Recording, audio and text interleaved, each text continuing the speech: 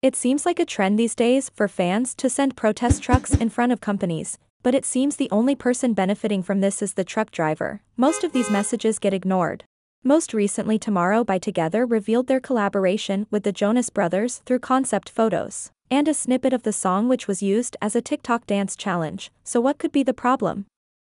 A few days after Beomgyu posted his TikTok, his Chinese fans sent a protest truck to HYBE complaining about his hair, asking them to stop giving him center parting. Unless you don't understand how ridiculous this is, fans paid money for a truck with a message complaining about an artist's hair to park in front of their company for everyone to read. As expected, other fans felt this was disrespectful towards Beomgyu, who would most likely see the truck outside the HYBE building. While most fans were not happy with this method, they also expressed their disappointment with the hairstylist, claiming most of Beomgyu's recent styling looks flat and greasy.